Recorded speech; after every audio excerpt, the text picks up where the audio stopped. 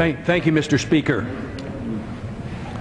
Mr. Speaker, I rise today to introduce a very simple piece of legislation to repeal the infamous Section 1021 of the National Defense Authorization Act, quietly signed into law by the President on New Year's Day. What a way to usher in the new year. Yes, that is Ron Paul on the House floor on this Wednesday, January 18, 2012. He left the campaign trail just days ahead of the South Carolina primary to do something even more important, fight for our liberties, introducing a bill to repeal the 1021 provision of the NDAA, National Authorization Act, which allowed for the indefinite detention of even American citizens, all without trial, without due process, all of it. Kurt Nimmo has the article.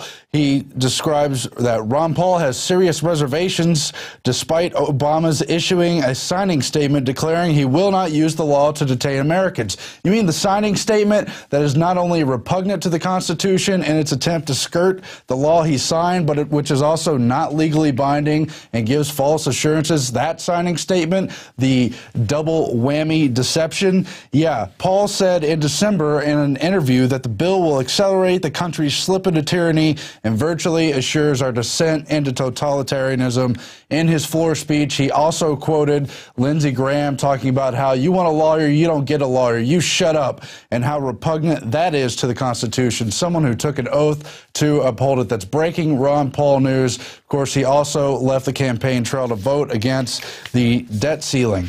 Now, coming up, we have two guests. That's Ted Anderson with GCN Live, owner of the network. He's going to talk about the spike in gold price of the Ron Paul campaign. We also have Kay Beach of Axiom for Liberty to talk about the Ron Paul delegate process and how important that is. But first, we have more video from Alex highlighting the incredible importance of introducing a bill to repeal what is just a constitutional destroying Bill of Rights nullifying act that's been written into so-called law.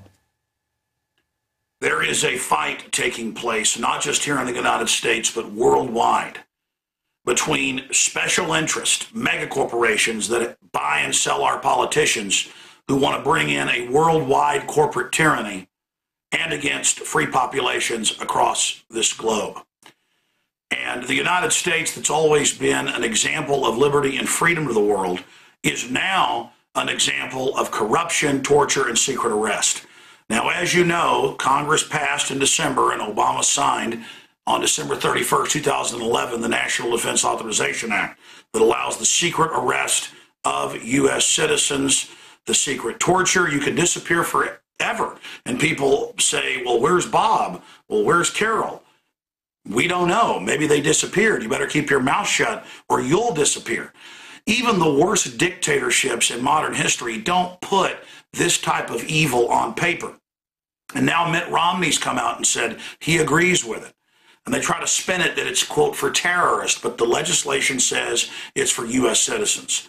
Well, Ron Paul is striking back today. He took time off the campaign trail where he's a strong second now nationwide, even with the traitor establishment, dinosaur, prostitute media saying he can't win. He's swimming upstream like a salmon against their lies, showing how the dinosaur media is losing more and more of its credibility with the public.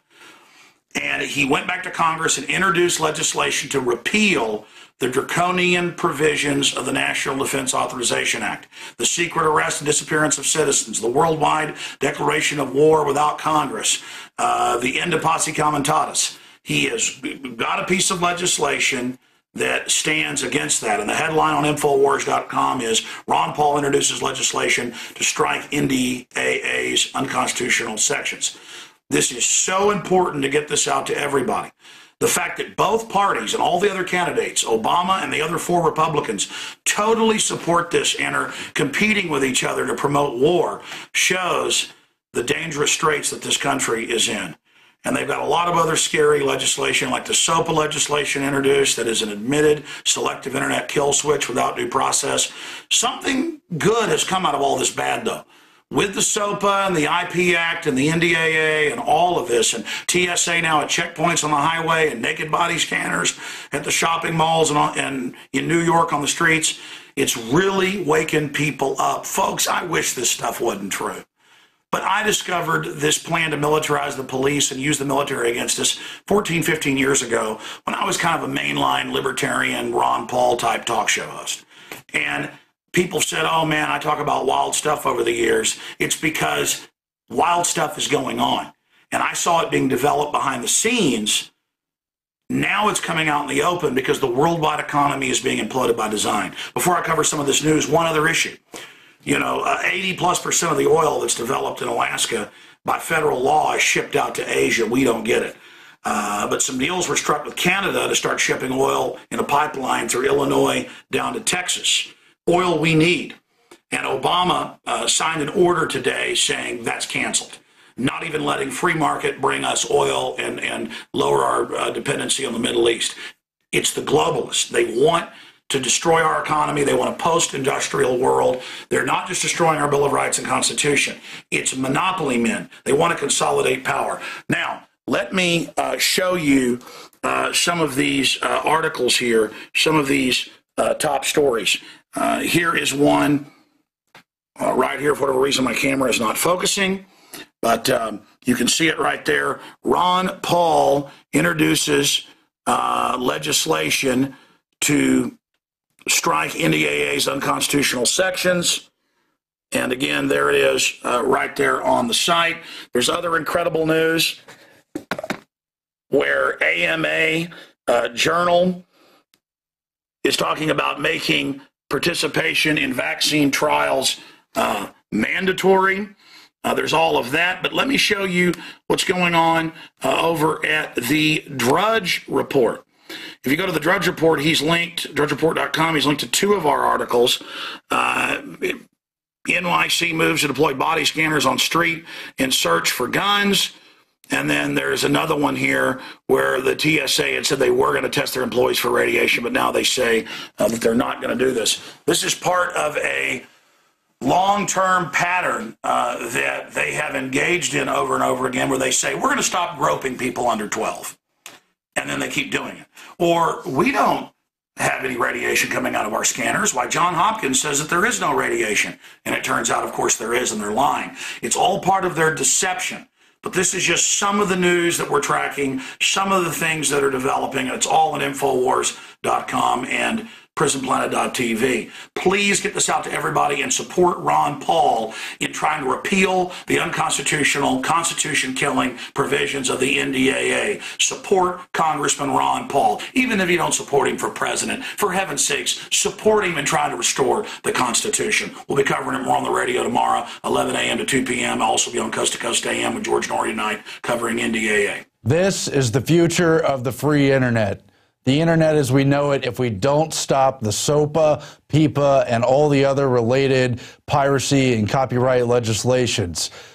Think about the InfoWar, I mean the long InfoWar, and take this opportunity. Don't waste it. We either use the freedom we have on the internet or we're going to lose it. We have a brief window of time to resecure our liberty and fight back this police state. Now, throughout history, it's always been an info war. We had the Dark Ages, and before that, overt slavery. The whole rise of written language was from the get-go an information war because knowledge is power. It was confined to the priests and royalty classes, and the people did not even have literacy. Now, here today in the 21st century, most of us in the Western world still have that gift of literacy, and for a very small window of time left, we also have the freedom of the internet. How are we going to use it? Are we going to join together? As you probably know, many websites, including Wikipedia, including Google, and hundreds of other websites blacked out today in protest of this legislation targeting online freedom, giving governments the ability to shut down websites on a whim in a Chinese-style security police state. So just think about that and look at the police state they built for our future and how they've already declared America and the whole world as a battlefield against the people. And ask yourself, what are you going to do about the internet? Now, in particular, this kind of legislation would target all the independent alternative news websites. And Mike Adams at Natural News has written about this. SOPA and PIPA bills could threaten natural health websites with government-ordered shutdown.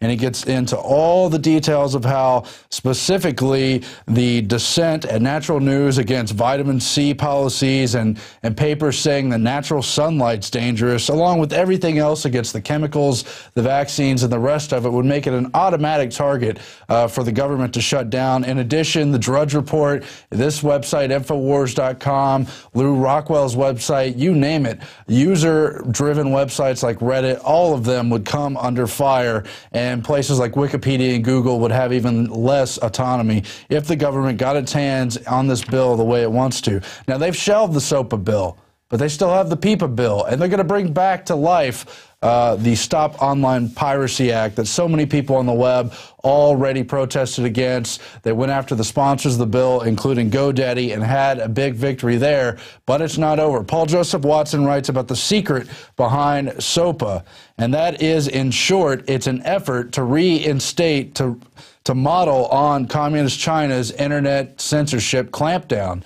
And we have a clip here from Joe Lieberman talking about how great this would be. In catastrophic cases, not going to do it every day, not going to take it over. So I say to my friends on the internet, relax. Right now, China, the government, can disconnect parts of its internet in the case of war. We need to have that here, too. Now, you also have the former Senator Chris Dodd, who, once he left the Senate, immediately became president of the Motion Picture Association. He, too, has lobbied heavily for SOPA and PIPA. He also said the bill was modeled on China and their firewall, their great firewall against the world. And Paul Watson just goes on to discuss how they're going to seize websites for whatever pretext they want, and you'll have virtually no recourse under the drafts of these bills and what's likely to come out. Furthermore, they are pushing for a national strategy for trusted identities in cyberspace. It's going to be a big a keychain for all your access on the web. It'll be tied to all your personal information, your tax records, all of it, your web history, and the whole deal. And that is where this is aimed. We've already seen what happens in China. And if you don't want that here, like I said, you better think strongly about what this info war is all about. It really is an information war, and we're in a special time. We really are. Now, meanwhile, there's even more grotesque moves in New York City to deploy body scanners on the street in an effort to search for illegal guns. Kurt Nemo's article describes how the New York Police Commissioner Ray Kelly is looking to deploy terahertz imaging detection scanners on the streets to see if you supposedly have an illegal gun. Never mind the Second Amendment, which says nothing shall no legislation shall go against having a gun. He says it would only be used in, quote, reasonably suspicious circumstances, although the predating alternative to this is the stop and frisk, which are already considered against the Fourth Amendment. So how does looking under people's clothes with a wave scanner somehow okay to do? I don't know. That's another question. The ACLU and other civil rights groups have already flagged this and called it a virtual pat-down by the police department. But, of course, they'll push forward and make you believe guns are illegal and all of it. Meanwhile, the TSA, where body scanners have been used for years, says it's not planning to actually test employees in regards to radiation, even though they've had all kinds of studies, the Johns Hopkins studies, all kinds of doctors come forward saying this stuff is dangerous. They even had a study back in 1998 showing that many of these types of body scanners could be